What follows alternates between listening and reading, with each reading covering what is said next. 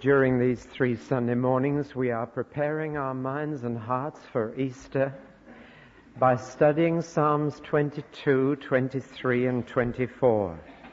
If you missed last week's Psalm 22, I would suggest that you get hold of the tape so that you get the whole flow. These 3 Psalms belong together. They are one psalm, really, in 3 parts. I have taken the liberty again of making a paraphrase of the psalm to bring out some of those hidden meanings in the Hebrew that we may miss in the English, and also to bring this psalm home to you with some freshness, because familiarity breeds contempt, and we may know these words too well and be able to recite them without understanding as we go. So let's read the paraphrase. I have just taken one word out of the sheet you have in front of you. Psalm 23. The only God who really exists, the God of the Jews, cares for me as an individual, like a shepherd for his sheep, so that I'll never lack anything that I really need. He forces me to rest where there is abundant nourishment. Then he moves me on, making sure I have constant refreshment. He puts new life into me when I'm exhausted. He keeps me on the right track to maintain his good reputation. Even if I travel through a deep ravine where danger lurks in the shadows, I'm not afraid of coming to any harm, because you are right there beside me. With your cudgel to guard and your crook to guide, I feel quite safe. You lay the table for me in full view of my helpless foes. You treat me as an honored guest and put on a lavish spread. For the rest of my days, nothing will chase after me except generosity and loyalty. And I'll be at home with this God as long as I live.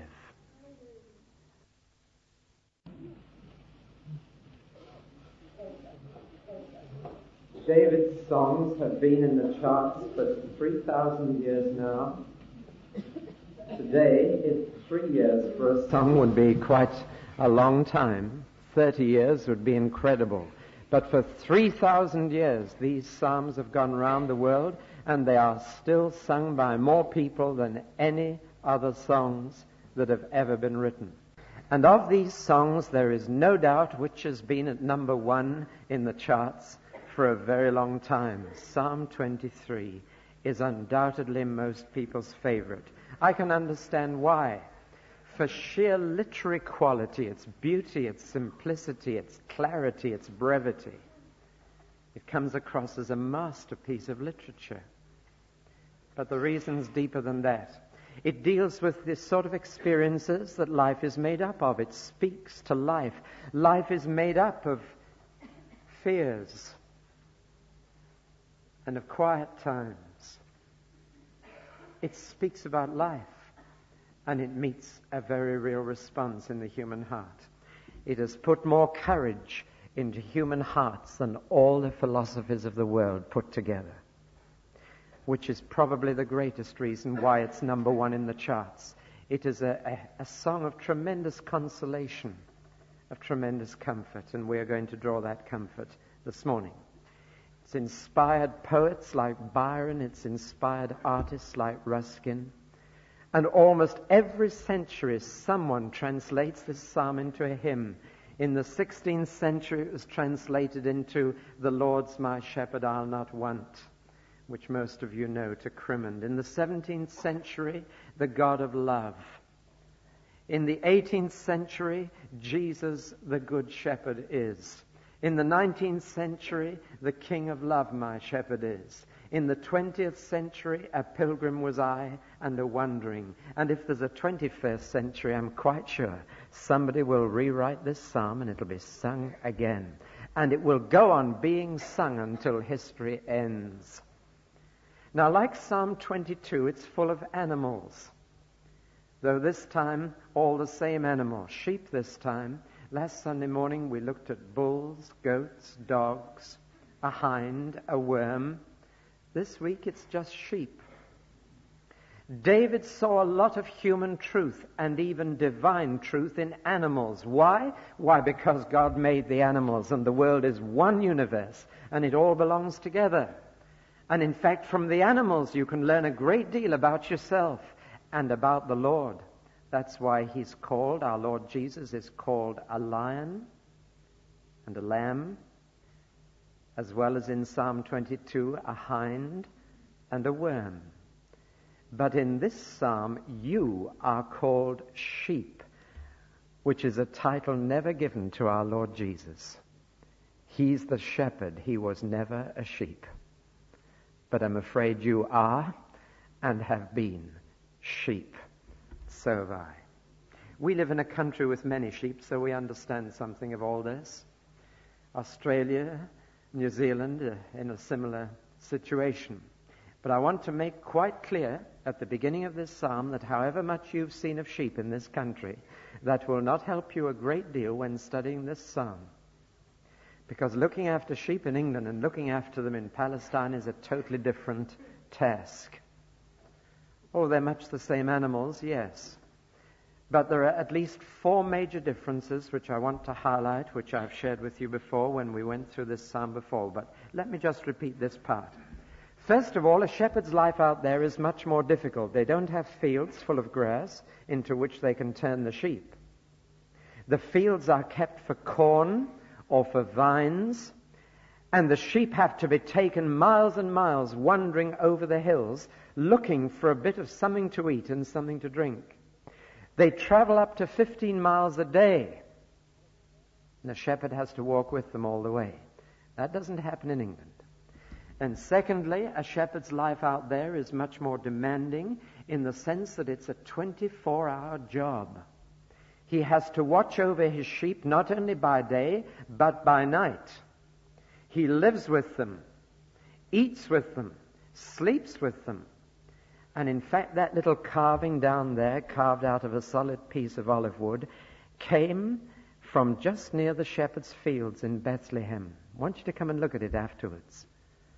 I want the Holy Spirit's fire just to light up that for you and show you the shepherd and the sheep. There's a shepherd just lying down, watching his sheep by night, resting with them. It speaks of the terribly close relationship between them. Thirdly, they are therefore much more devoted to the sheep than we are in this country. I've been a shepherd, and we look after sheep, but we had something like 600. And you don't get to know them too well. You know the eccentrics among them fairly quickly. But it takes a long time to know them. And the elder leading this service, I was so thrilled to discover just this last week that he too has had experience of looking after animals on farms. And I'm so glad he has. Sometimes the Lord chooses leaders for his flock who've looked after animals because this is a preparation. And he told me that it took him some weeks to begin to get to know sheep as individuals, and he was just getting to know them when he had to leave them. And a shepherd out there knows them very intimately because they're kept not for meat but for wool, and he stays with them a long time. He has a small flock, maybe just 10 or 15. He calls them by name. He calls them short ears, long legs, black face, and they know their name, and when he calls their name, they come. In other words, the relationship between a shepherd and a sheepdog in this country is much nearer the relationship between a shepherd and a sheep out in the Middle East. If you've had the privilege of watching the national sheepdog trials on television recently and seen the relationship between a man and his dog, his control of the dog's response to him, the pat on the head at the end of the way, you've got the relationship much more clearly than if you simply watch a herd of sheep being pushed along a country lane, being chased by a lot of sheepdogs. And finally, in the Middle East, a shepherd's life is a good deal more dangerous than here.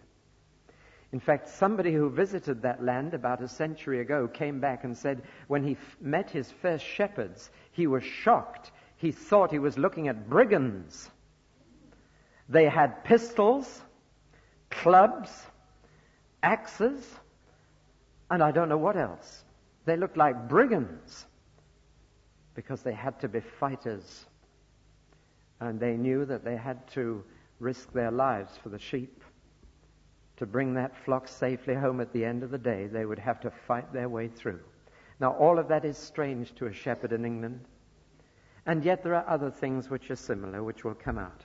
Like Psalm 22, the 23rd Psalm is in the first person singular, but this time it is as real in fact as in feeling for the writer, because David had been a shepherd. He's drawing on past experience. Psalm 22, we saw that he had this miraculous feeling without facts. He felt about things that had never happened to him, but now he's feeling about things that had happened, only he'd been on the giving end, not the receiving end. In his previous experience, he was a shepherd boy when God said, I want you as the king of this nation. I want you to shepherd these people. So it's autobiographical. You almost might call it a day in the life of a shepherd. As a king, David, shepherding the nation, was writing as a sheep. And the only true shepherds there can ever be for people are those who still admit that they are sheep. And as soon as those who are called to shepherd God's flock begin to think of themselves as having ceased to be sheep, then they will get into serious trouble. Even the pastors, elders, shepherds of God's flock on earth are still sheep, whereas the good shepherd never was one. Now let's take a fresh look at the Psalms. That's why I've written a paraphrase. To some it will have been sacrilege to touch the authorized version. But at some points the authorized version is misleading, both in its wording and therefore in its application and your understanding. There are some words in the authorized version that are not there in the original and shouldn't have been put in. And it has, alas, led many people off track in applying this to themselves. Nobody likes their illusions shattered, especially our cherished beliefs in religion. This provides us with our security. Yet I believe that we gain rather than lose by facing the truth and reality. So I'm going to tell it as it is, even if I'm afraid some cherished notions suffer. They will be replaced by some more beautiful thoughts for you. And here are the first two things I want to say to clear up misunderstandings. Number one, this psalm is not for death, but for life. That's the first. It is not for those who are dying. It is for those who are living.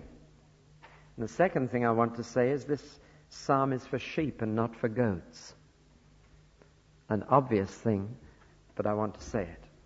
Take the first. It is not for death, it is for life. I know it's the favorite song for funerals. I know that many people, famous people like Sir William Hamilton, for example, died with the words of this psalm on their lips, saying, "Yea, though I walk through the valley of the shadow of death." I know that St. Augustine said, "This is the psalm for Christian martyrs." And many Christians have gone to their deaths singing this psalm. An outstanding example in this country would be the two 20-year-old girls who were hung in Edinburgh because they were Christians, and they were hung singing Psalm 23. I know all that. But I believe this psalm is primarily for the crises of life and not just the final crisis. It is of more help to you now than when you're on your deathbed, if you understand it truly. You see, one reason why we apply it to death is that in the authorized version, the word death was put into the psalm, and it's not there. It's, "Yea, though I walk through the valley of deep darkness, I will fear no evil." And you can walk through that valley tomorrow morning without dying. And it's also due to the inclusion of the words at the end of the psalm, "forever," making it a reference to the future life. But in fact, if you've got a Bible with marginal references in, you'll notice at the bottom it says Hebrew, as long as I live. Now, Christians can read eternity into that, but for David, he was talking about as long as he lived here. So this psalm is to help you Monday, Tuesday, Wednesday, Thursday, Friday, Saturday, next week, however near your death or far from it you are. It's a psalm for life and not for death. And secondly, it's a psalm for sheep and not for goats. I mean by that, far too many people sing this who have no right to. Again, we've been misled by the English translation, which has, the Lord is my shepherd. You'll notice the word Lord is usually in capital letters, indicating that there's something unusual about that word, and that is not the word in the original. And your Bible will tell you that that word, L-O-R-D, in capital letters in the Old Testament, has been slipped in for an unpronounceable word, which is not a description or a title, but a name. In English, Jehovah; in Hebrew, Yahweh. And David is not saying, God is my shepherd. If that's what he said, then everybody can claim the psalm, because everybody has one God, the God who made them. But the name indicates a particular God, the God who gave his name Yahweh, which means I am, I really exist. That God, and that one only, is referred to in this psalm, and he is the God of the Jews, and there is no other God who exists, and the name of every other God in the world is I am not. And so the first verse says, Yahweh is my shepherd, I am is my shepherd, the God who really exists is my shepherd, the God of the Jews is my shepherd, and until a man knows the God of the Jews, he can't claim the rest of the psalm. You with me? It's not a psalm for general mankind. It's for a psalm who've got to know, for those who've got to know a particular God with a particular name. And if you haven't got that first phrase, the rest of the psalm is wasted on you. It's more than wasted. It will delude you into a false sense of security. The relationship in verse 1a is the condition for everything else. And without that, the whole thing falls to the ground. This particular God, of all the gods in the world, Allah, the God of the Muslims, his name is I am not. And I gave him that name. All the gods of the Hindus in India, every one of them, their name is I am not. And I give them that name. There's only one God whose name is I am. And I am is my shepherd. Now that's where we begin. So it's for sheep and not for goats. And before we claim the promise, we must be aware of the presence. Before we claim the benefits, we must be aware of that blessing. Now, if you're going to be a sheep, one of the sheep, then that's going to involve two things. First of all, that you admit you are a sheep. That's quite an admission. You know, human beings in the Bible are described in many terms. Some are called wolves, in sheep's clothing, but still wolves. And Jesus called Herod a fox. And in Psalm 22, men were called bulls, lions, dogs. But who likes to call himself a sheep? I mean, these others at least have some virility, some aggressiveness about them, some life in them. But you say to someone, you're sheepish, and see what their reaction is. It's not a compliment. And so the first step in claiming this psalm is to say, Lord, I'm a sheep, and I need a shepherd. Do you know that's very hard for a mature man to say? It's easier for little children to say. That's why children's missions are fruitful. It's easier for elderly people to say, I need a shepherd. It's easier for women than men to say, I need someone to lead me. But for a mature man to say, I'm a sheep and I need a shepherd, is quite an admission. And until you've admitted it, you can't claim this psalm. And David wrote this at the height of his maturity, when he could have said, as most men in this world say, I can manage my own life. I don't need anyone else. I'll sort out my own problems. But he didn't. He said, I'm a sheep. I need a shepherd. Even though he'd reached the top of his career, if you like, even though he was the top man in the nation, even though he was the king of Israel, I'm a sheep and I need a shepherd. That's the first step. Well, what is sheepish about men? One thing very simple. Isaiah 53 says it, all we like sheep have gone astray. We have turned every one to his own way. That is precisely what makes you a sheep, that you go your own way. And that's precisely what gets you into trouble and why you need a shepherd. If you do your own thing, you'll need a shepherd very quickly. If you plan your own life, you'll need a shepherd.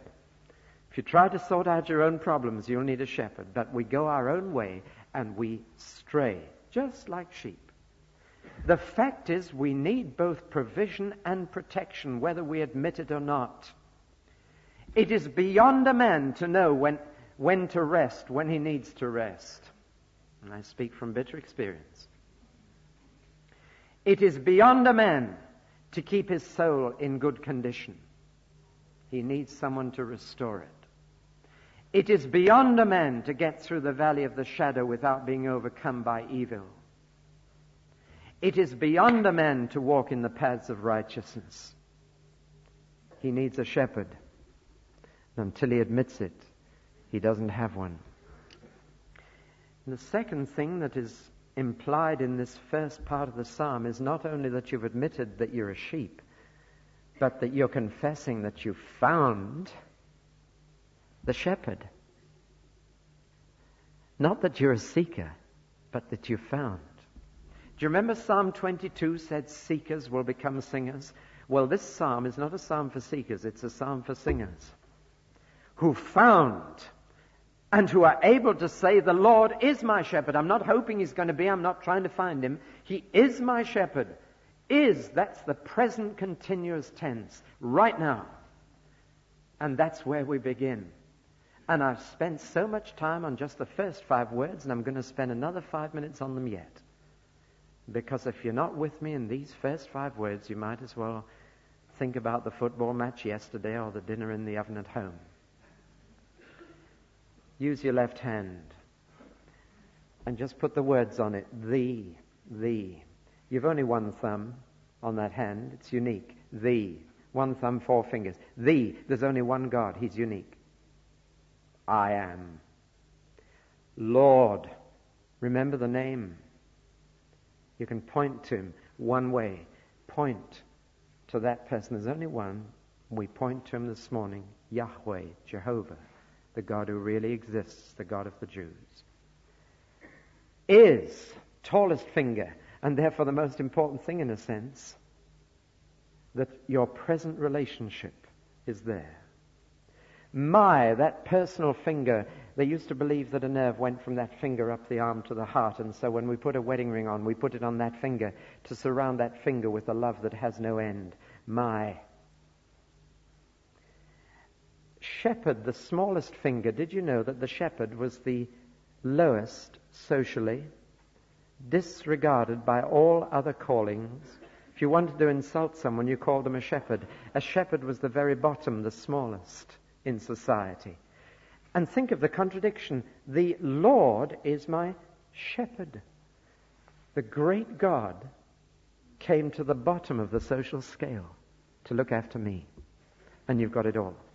Do you know, many, many years ago, 2 church ministers, went for a holiday together hiking through the mountains of Wales. And right up there in the mountains, they came across a little Welsh boy who was looking after some sheep. And they began to talk to this Welsh boy, and they discovered that he could neither read nor write. One of the ministers pulled out of his pocket a little New Testament and read to him this psalm because he thought he'd be interested. And the boy was captivated. So they explained to this boy. And they tried to help him to memorize the psalm, but he couldn't even memorize that. So they just taught him the first 5 words on his left hand, as I've just taught you. Many years later, those same two ministers went hiking in the same area, and it was a hot summer day, and they were very thirsty, and they went to a cottage, and they knocked at the door. A woman answered, and they said, "Would you please make us a cup of tea? We're willing to pay for it, but we're so thirsty. Would you make a cup of tea?" And she said, "I'm not going to charge you. Come in." And took them two in. When they got in, they noticed on the mantelpiece a picture of a boy. And they recognized the boy they'd talked to. And they said, "We've met that boy before." And she said, "Yes, he's dead." "Oh." She said, "It was a great tragedy. There was a blizzard. And the boy went out to see that his sheep were safe.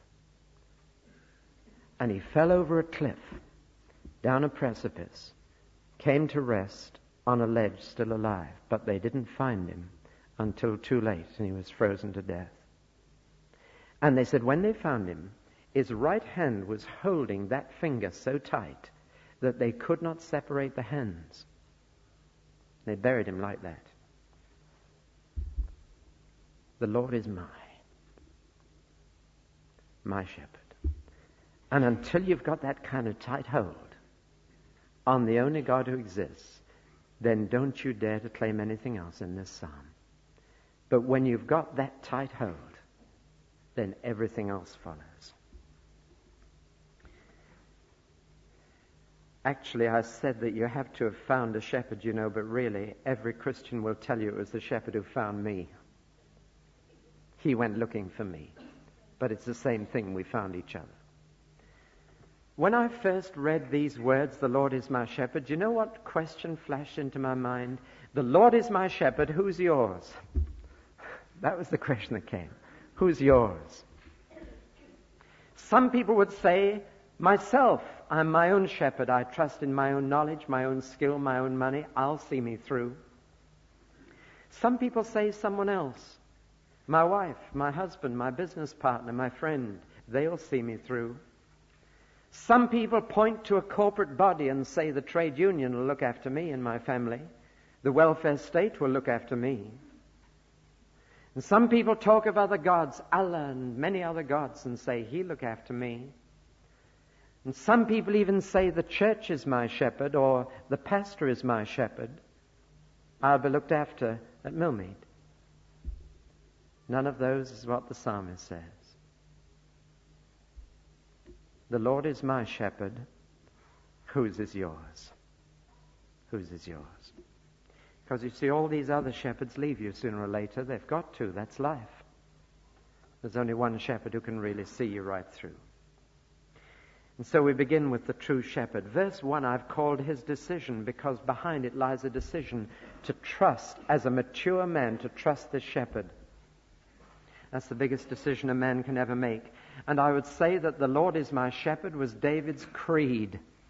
Long before any other creeds were written, I think that was his creed. The Lord is my shepherd. If you'd asked him what you believe, he would say, I can tell you in 5 words, the Lord is my shepherd.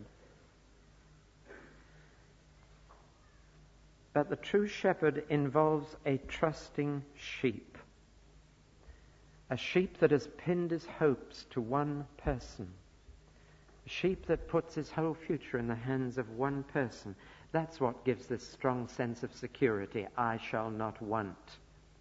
Now there's a phrase that's out of date. The ancient meaning and the modern meaning of the word want are so different that you could so misunderstand this phrase. The word want today means desire. I want this. I want that. I want the other.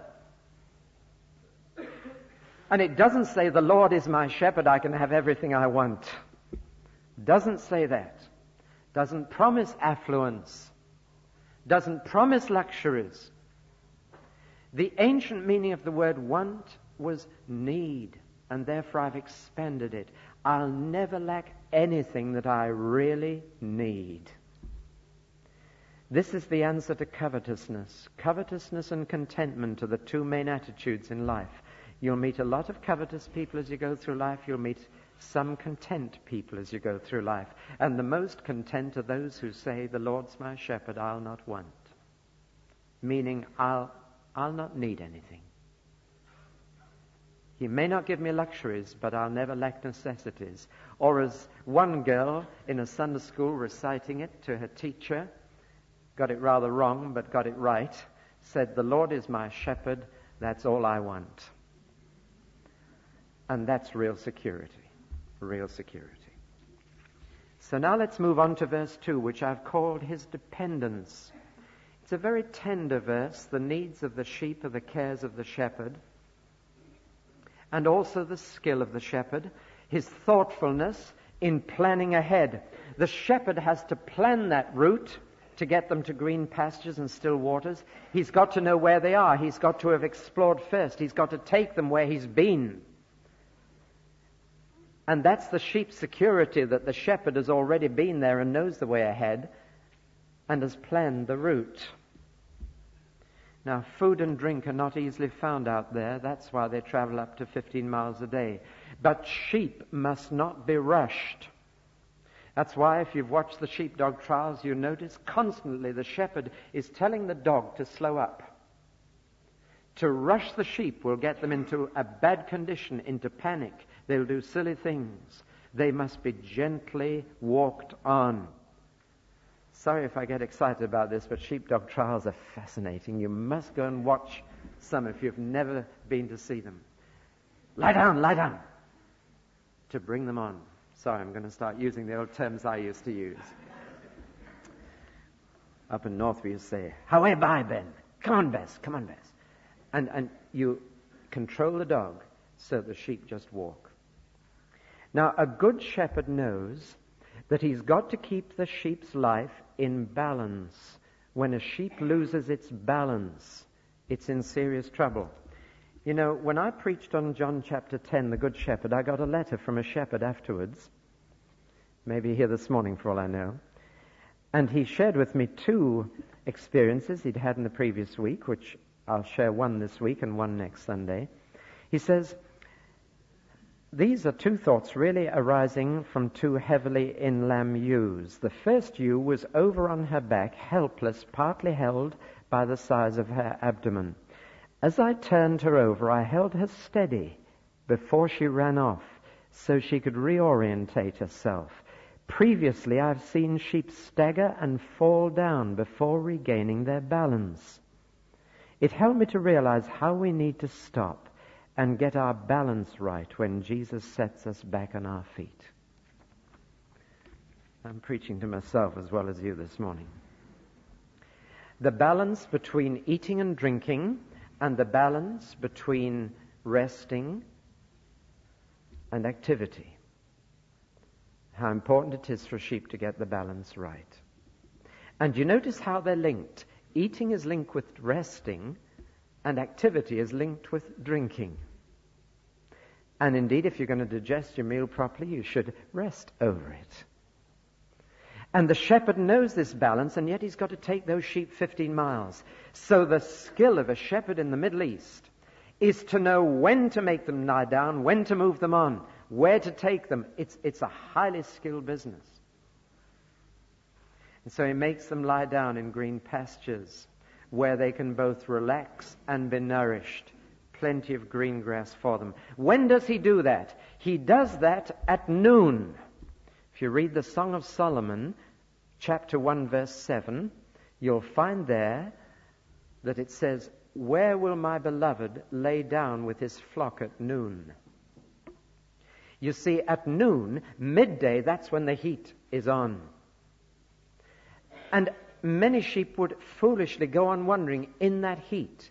But the shepherd knows that noon, midday, is the time for them to relax and rest. I'm going to be very bold and say, I think that's equivalent to middle age. And to keep up the pace in your 20s when you're in your 40s, he may not want that. He forces us to rest. He makes us lie down. Just get nourished. But then he doesn't want you to settle down in middle age for the rest of your life and do nothing more. Then he moves us on. And he always leads us by still waters. I don't know if you've ever studied a sheep, but its nostrils are next door to its mouth, much closer than mine are. They're together. And a sheep can't drink from running or tumbling water. It has to have a well or a trough or a pool. Still water. The shepherd knows exactly what kind of refreshment the sheep needs and where to find it. And while he's moving you on, he'll see that you get just the right kind of refreshment. Isn't it lovely? Each detail just is so full of meaning. I can't stop to draw out the total meaning, except to say that to the Christian, pastures inevitably brings Scripture to mind, and pool inevitably brings the Holy Spirit to mind, a spring of living water.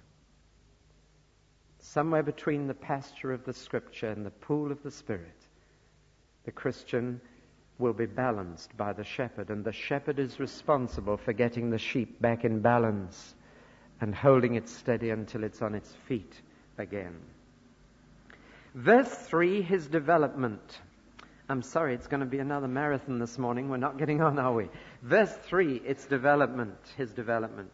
Sheep must be kept healthy, they must grow, they must mature. And the result of the balance in verse 2 is not exhaustion, but energy. Energy. And so he restores my soul. Now the word soul is misleading because we think of the soul as the spiritual part of us. But look, animals are souls in the Bible. In Genesis 1, the animals are described as living souls. In Genesis 2, God breathed into the dust and man too became a living soul. And soul here means life, energy, movement. He restores my soul doesn't mean that he makes me spiritual again. It means he puts life back into me. He gives me energy again. But energy without direction is harmful. I must not only have energy, I must know how to expend it. It must be channeled. If it goes into the wrong channel, it's harmful. And so immediately he says he restores my soul. He puts new life into me. He says also, then he directs that energy into the right channel. He leads me in the right tracks. The word is track, and a track is very narrow. So narrow. Have you seen a sheep track? It's not a road, it's not a highway. And the Good Shepherd will lead you in a narrow track because it leads to life.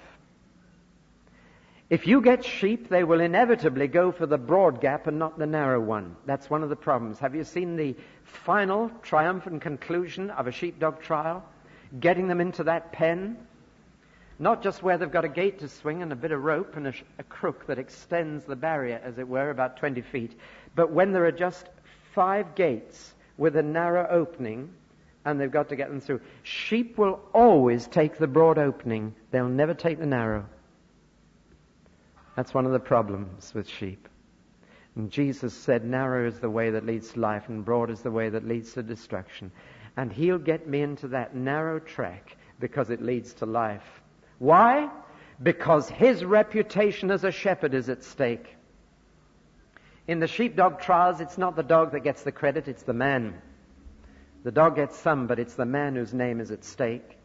And that man puts everything he's got into that sheepdog trial because he knows perfectly well that if his dog makes a mess of it, he will get the blame. And it is his reputation, his name, his honor that is at stake. And Jesus, the Good Shepherd, will get us into those tracks any way he can so that he keeps up his good name as a good shepherd, as a righteous shepherd, as a holy shepherd. Let's move on. It's his responsibility and his reputation. Verse 4, David talks about his defense. So far, reasonably pleasant circumstances, but the Bible is honest. It's not all up on the hilltops. There are deep valleys to go through. A sheep has no insurance against hazards. And now a harsher note creeps in. Enemies, evil. We live in a world with enemies. We live in an evil world, and the sheep have to travel through it. And you would understand this if you saw the country around Bethlehem. You'll know that to get to the green pastures, to get to the still waters, the sheep have to be taken through deep gorges. And there in that place, in the Bible days, there were lions, bears, hyenas, leopards, jackals. They lived down in the Jordan jungle. The Jordan Valley was jungle in Bible days, and that's where these wild beasts lived, and they came up into the hills at night looking for food, and the shepherds were watching their flocks by night to prevent it. The critical times for the valley of the shadow were early morning and late afternoon. When the sun was dropping, the shadows were deep. For these creatures came out at night, and so at either end of the night, in the early morning and late afternoon, they were lurking in the shadows. And to get to the pastures, the shepherd had to travel through those gorges, and the sheep had to go through them too. And the Bible never promises an easy passage. There will be crises. And I'm going to press this day in the life of the shepherd a bit further. The valley of the shadow could be early morning and late afternoon. It could be in your teens as you're setting out to look for life. It could be in your 50s and 60s as the afternoon twilight begins on your life. These are critical periods,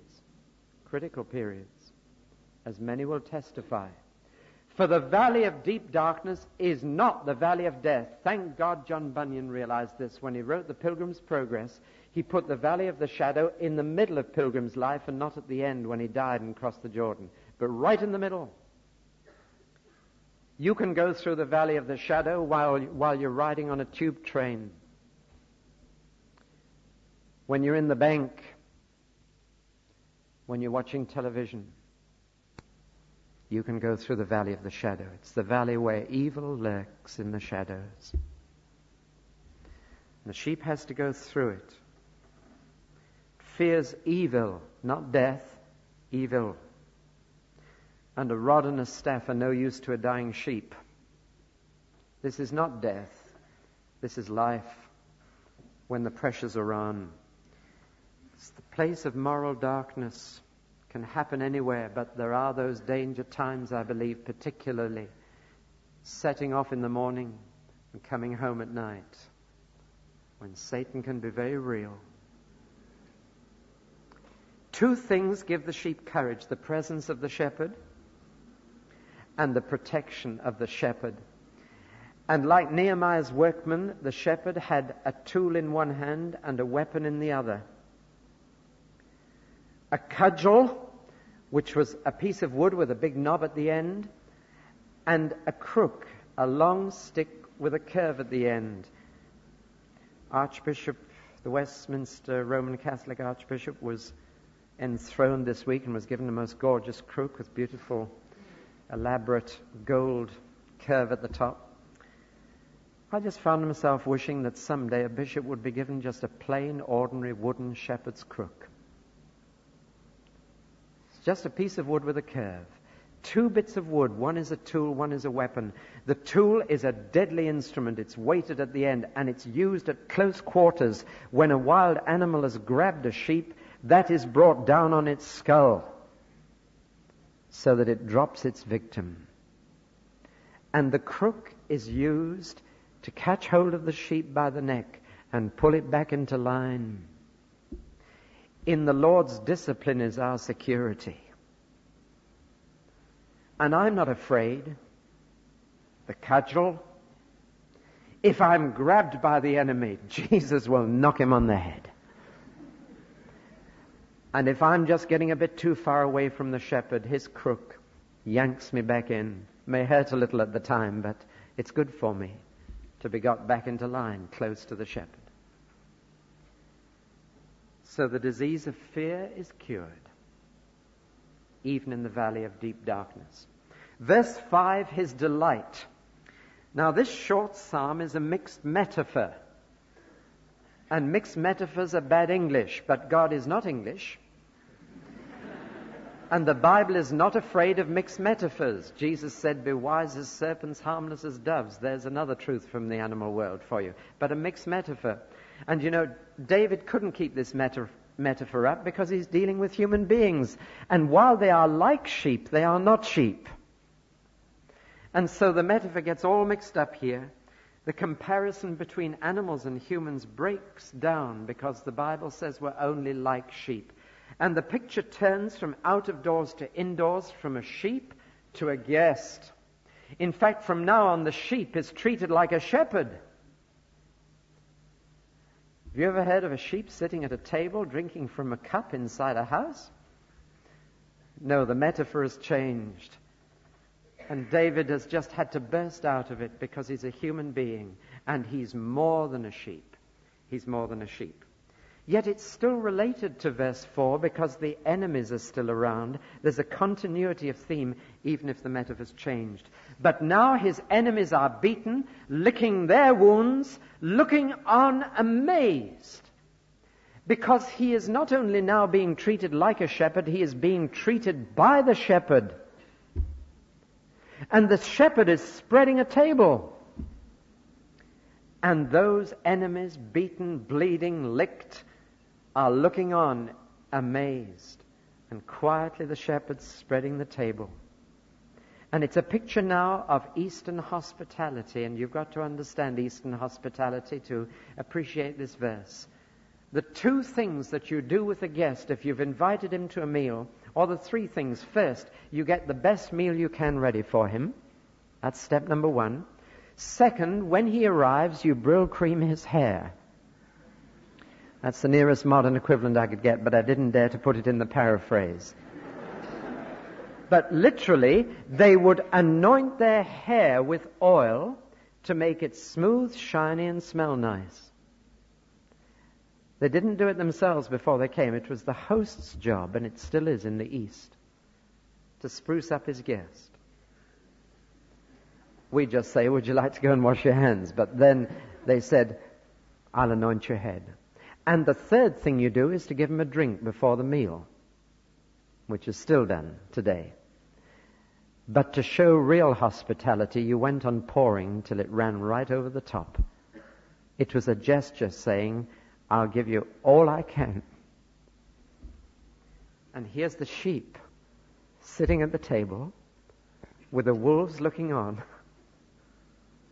And the shepherd is laying a spread, smoothing his hair down, filling a cup to the brim. How does the sheep feel now? It's a lovely picture, isn't it? That's how you feel when you come out of the valley of the shadow. You come out of the gorge to gorge yourself. You come to a feast after the fight. And that's why the metaphor changes. What a delight it is. Verse 1, he says, I'll always have necessities. Verse 5, he says, luxuries. Brimming over. Now finally, verse 6. His destiny. The final verse puts both metaphors together. The pictures get mixed up again. There's a fleeting glance back at the sheep and at the guest. And in the first half of the last verse, you've got a sheep. In the second half, you've got a guest. And he puts it all together in one glorious thought with Hebrew parallelism, which means that their poetic form was to repeat the same thought in other words. And so he looks forward to two things. And there's a paradox here because he's mixed the metaphors. He's outdoors and indoors at the same time. He's walking along the road and he's sitting at the table at the same time. And these are two aspects of the Christian truth. You can never contain the whole of the Christian experience in one metaphor. So look at the first part. He looks forward to peaceful days. All his days, not just some of them, all the days of my life, the bright ones and the dark ones, all the days of my life. What's going to happen? He's going to be chased. Now, you know, the sheep is not basically aggressive. The sheep's instinct is always to run. They are easily chased. Anything can chase them. They instinctively run and panic. And so sheep are forever looking around and tense if there's something else around, ready to run. They expect to be chased. They have no real defense. They have no sharp fangs. A few rams are an exception, but most sheep just can't defend themselves. They run. So they're always being chased. And literally, the Hebrew word is not follow, but chased. And the word surely is not the word surely, but the word only. I'm sorry to destroy all these illusions. But he's saying this. All the days of my life, the only things that will ever chase me will be goodness and mercy. A schoolboy once wrote for his RE lesson that the names of God's sheepdogs were goodness and mercy. I like that. Chased by goodness and mercy. You don't run from those two things. You let them catch you. Only goodness and mercy will chase me all the days of my life. The word goodness, however, means generosity. It means someone near me who'll just go on giving and giving and giving. I'm not going to run away from someone who's going to keep giving to me, are you? Not on your life. The word mercy is a lovely Hebrew word, chesed, which means loyalty, steady support, sticking to someone through thick and thin. It's the word that is used of marriage. It's the words that's used so often of God for his people. It's often translated loving kindness or mercy. But I think loyalty conveys the heart of that word, loyalty. Well, with generosity and loyalty chasing you, who's going to run? Not me. That's the sheep. Now the guest. And I'll be at home with this God as long as I live. The Hebrew words are not forever, but as long as I live. It's a parallel to the first part. He's talking about the rest of his life. All my days, as long as I live. And he says, on the one hand, goodness and mercy will chase me, and I'll let them catch me. And on the other hand, I'll never be without a home. I'm going to live with God. Now, David wrote this psalm at a time which ended the period when David himself was hunted, when his own son tried to seize the throne, and David went into hiding, and he hid in the dark valleys of the shadow down by En-Gedi, by the Dead Sea. And David had been hunted and hounded, but one day he came back to Jerusalem to stay. And he knew he was there for the rest of his time. He said, I'm going to dwell in the house of the Lord. I'm going to live with God for the rest of my life. He was thinking of a particular building, the temple. He lived right next door to it. His palace was almost part of it. I'm going to live there. For us, there is no literal temple on earth where we can go and say that's where God lives. In the New Testament, we are told, you are the temple of God. You are. And so the Christian, even while he's traveling the road as a sheep, is dwelling in the house of the Lord at the same time. For he is the house of the Lord. He's at home with God. You may not have a house, but you will never lack a home. For the Lord will be your dwelling place through all generations. So that's how he finishes. What a triumphant conclusion. As a sheep, he'll only be chased by generosity and loyalty. As a guest, he hasn't come to visit the house of the Lord and sit at his table. He's come to stay. Unbelievers only visit the Lord from time to time when they're in an emergency. Believers live with him and they stay with him for the rest of their lives. In conclusion, there are 3 things missing from this psalm. Did you notice? 3 things not there that should be. Well, because they're not here, they're somewhere else in the Bible. But I want to mention them. It's not surprising in 6 verses that you miss something out, is it? Well, what are these 3 things? Number 1, the relationship of the sheep with each other. No mention. But that's a very important part. If you're going to follow this shepherd, you'll be with other sheep. When Peter responded to Jesus' call, follow me, I'm afraid his brother Andrew came along too. They were so different. When James responded to the good shepherd's call, follow me, John came along too. They had to learn to live together. And when sheep are infighting, their danger is much greater. And Jesus, the good shepherd, on the night before he died, said, I want you to love one another. There must be peace among my flock. There must be harmony. There mustn't be backbiting. You must follow me together. And some of the sheep he even entrusts with the task of helping him to care for the others. To Simon Peter he said, feed my sheep. And Simon Peter later said to elders in a church, tend the flock of God. Our relationship to each other as sheep is not here, which may be why people outside the church like this psalm, because it doesn't challenge them about their relationships to the flock. The second thing that's missing here is the responsibility of the sheep to the shepherd. It's all, he leads me, he'll look after me, he'll keep me safe. It's all about the responsibilities of the shepherd. But there are responsibilities of the sheep, and they are there implicitly, if not explicitly. And the responsibility of the sheep is to feed when he produces the green pasture. It is to follow when he leads. It is to feast when he lays the table. He doesn't do everything for us. The sheep must follow, and the sheep must feed, and the sheep must feast. He provides and protects, but he doesn't want you doing nothing. The responsibility of the sheep to the shepherd is there implicitly. Above all, are you willing to walk in righteousness? We'll look at that next week with Psalm 24. Who will go up into the hills with this Lord? Clean hands, pure heart. Next Sunday. The third and last thing that is missing from this psalm is the readiness of the shepherd to die for the sheep. To David, that would be the ultimate disaster for the sheep. They would be left without protection. They would be left without anyone to look after them. And so David did not put into this psalm what was true, that a shepherd in his day and until the 1930s could be killed for looking after his sheep properly.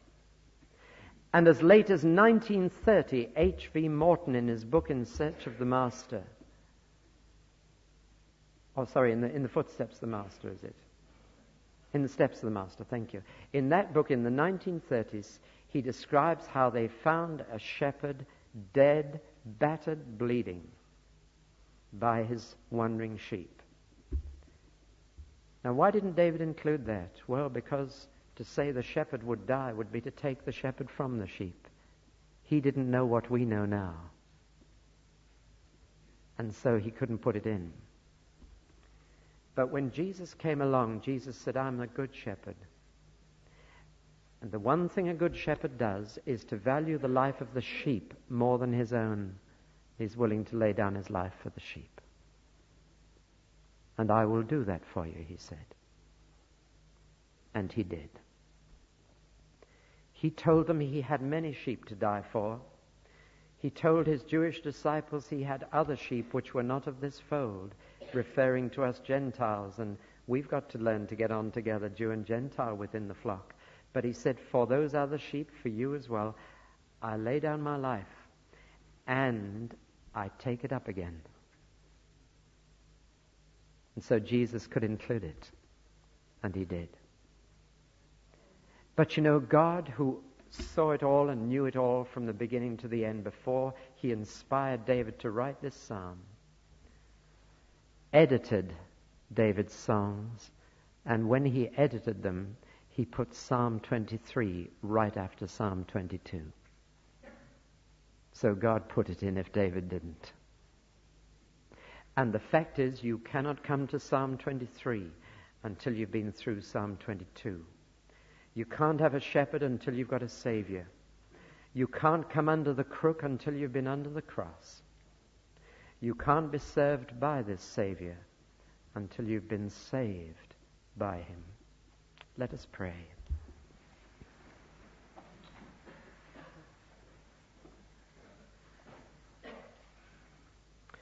Father, the wonder of your word leaves us breathless.